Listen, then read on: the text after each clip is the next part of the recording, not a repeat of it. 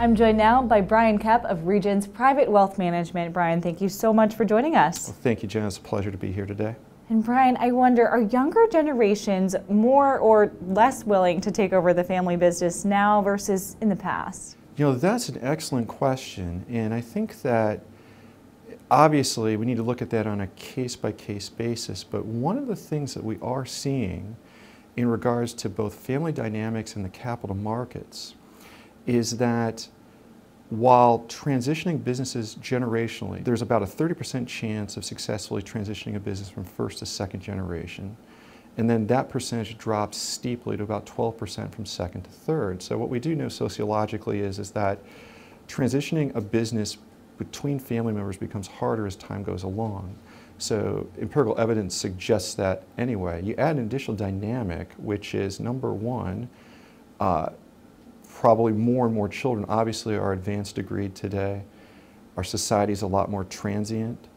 Children have opportunities today to do a variety of different things. And so with those additional options, what we're seeing is not necessarily children not wanting to be part of the business, but just looking at other things to do as far as who they are as their identity and building their own career in another way. Sometimes they may leave and come back. So what that really suggests is thinking about strategic planning in a very fluid manner, in a very customized manner to meet the needs of the family dynamic. Because not one size fits all, as you mentioned. Most definitely. I venture to say that there is no one size that fits two.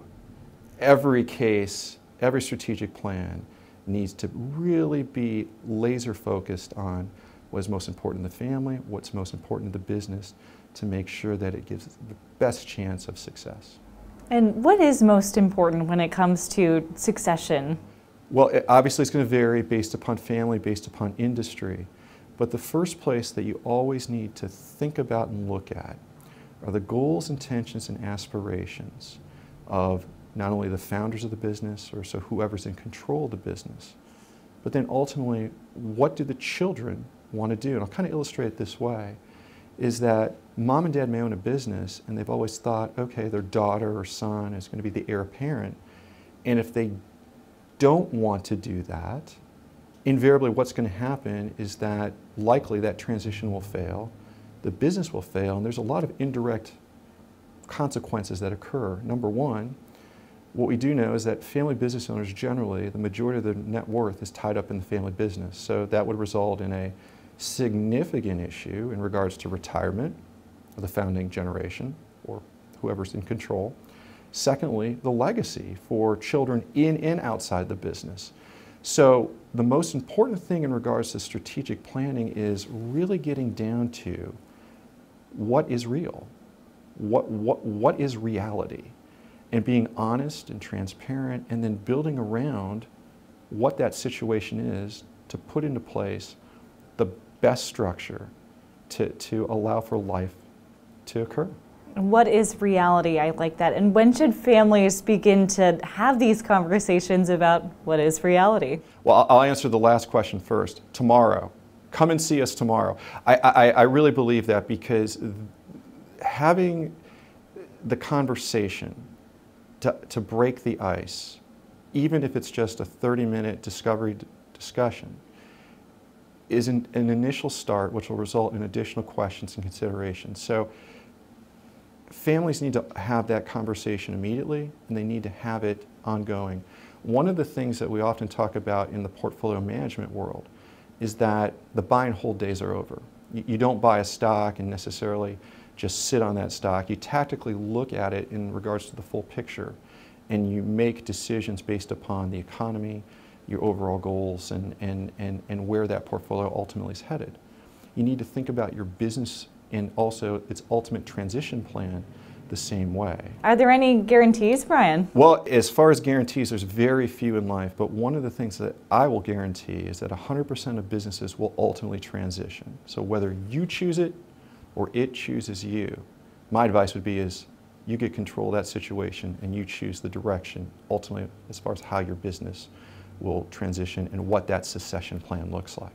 And if that succession plan involves selling to a third party. What are some of the key considerations there, say a private equity fund or? Again, that's an excellent question, because one of the things that a lot of clients discuss with us is, I want to sell, but I'm a family business and I want to transition business interests to my children, and can I do both? And the answer is yes. It's all about timing.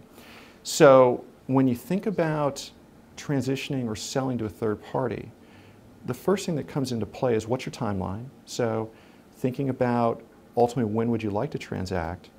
Much like we talked about the market, you can't time a sale because market forces won't allow for us to do that. So that's when getting great advice from an investment banker or a specialist that handles those type of sales, to put yourself in position to create the market for your business. So that may be in a year, it may be in 5 years.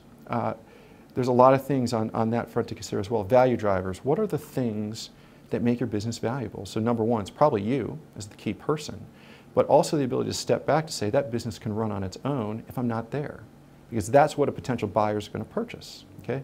Because you may or may not be there anymore. You may not want to be there. So that goes into ultimately your goals, intentions, and aspirations.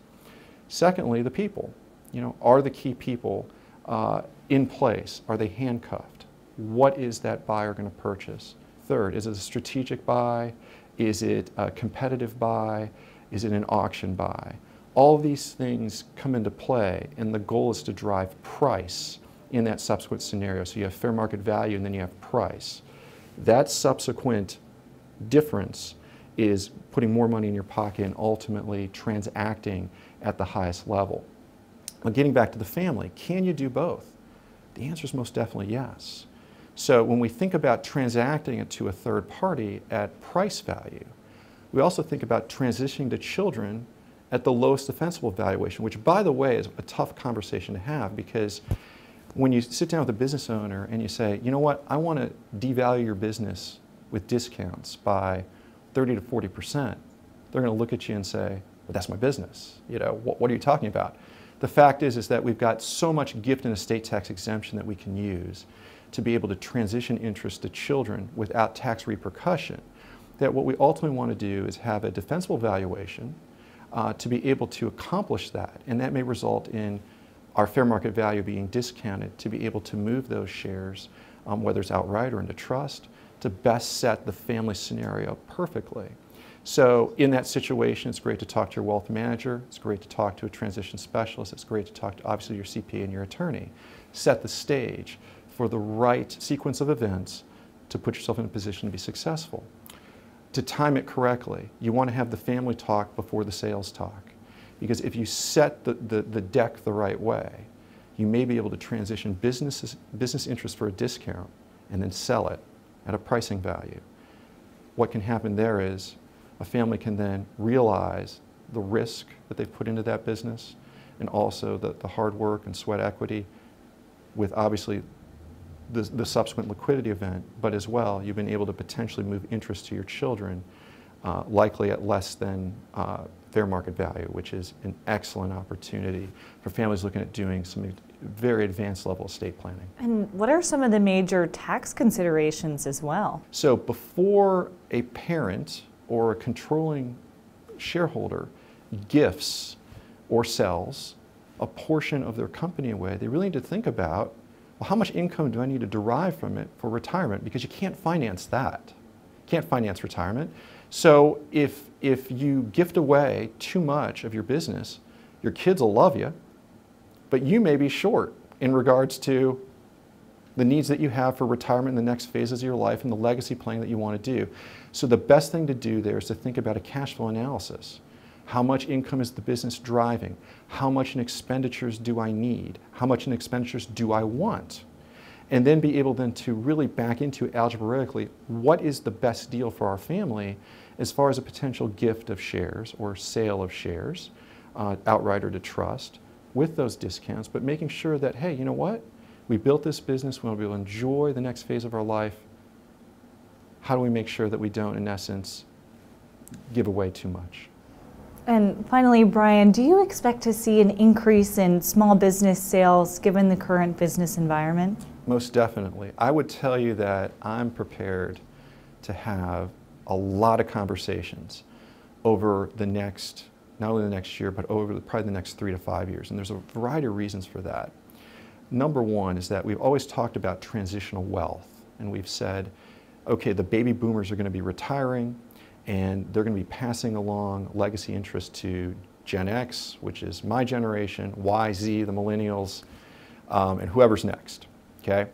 So we know that ultimately that's going to happen, just like there's a 100% chance that your business is going to transition. There's a 100% chance that ultimately the boomers are going to transition wealth down to the next generations. But the issue has always been when and how that's going to be done. The when question is, I've been practicing for 20 years. When I came out of school, when I came out of law school, they were talking about this 20 years ago, but then 2008 happened. And a lot of boomers were caught, and it was, my goodness, my retirement goals are now short. I need to rebuild my business. Well, they've done that over the last 10 years, and here we are again. And so now, with that second chance, what we're seeing a lot of boomers saying, one, I'm going to sell, I want to be at a pricing value to be able to enjoy the next phase of my life, but also create the legacy that I want to leave. Secondly, I want to be able to pass that business along to my children or be able to do a hybrid strategy as we've discussed. So in reality, its timing and preparation has set us up for really that transitional phase to begin. And it's a very exciting time because the tax laws have never been better, in my opinion. The precedent is set as far as how to do it, and it really just comes down to the challenge. And the challenge question always comes back to, what do you want? What do you need? What are the goals? What are the aspirations that you have? What is the mark that you want to leave? And that's something that we like to have in regards to a conversation with each and every client that we have. It's in our DNA. And I stress that that should be an expectation of any business owner that we have the privilege to work with. Well, certainly a lot of considerations with this massive generational wealth transfer on the horizon. Thank you so much for joining us, Bryan. Well, thank you.